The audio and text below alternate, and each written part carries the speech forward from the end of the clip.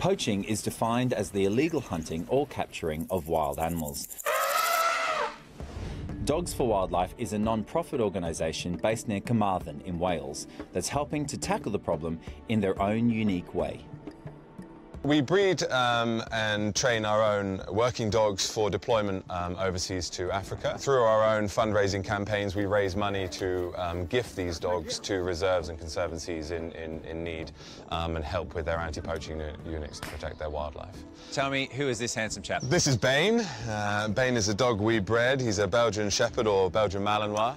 And he's currently 14 months old and will hopefully soon be deployed to KwaZulu-Natal in South Africa. So how exactly does a dog respond to poaching? We train dual role dogs, so we train them to track long distance. So if any poaching incursions happen at a specific conservancy or park, the dog is utilised with the anti-poaching team to then hunt down and track the poacher. They are also taught effectively to defend their handlers as well. As far as the training of the dogs to track poachers, can I sort of see that in action, and what does it entail? We could potentially get you to play the role of a poacher, go off and lay a little track or trail, and I will get Bane to hunt you down. How does that sound? Intimidating?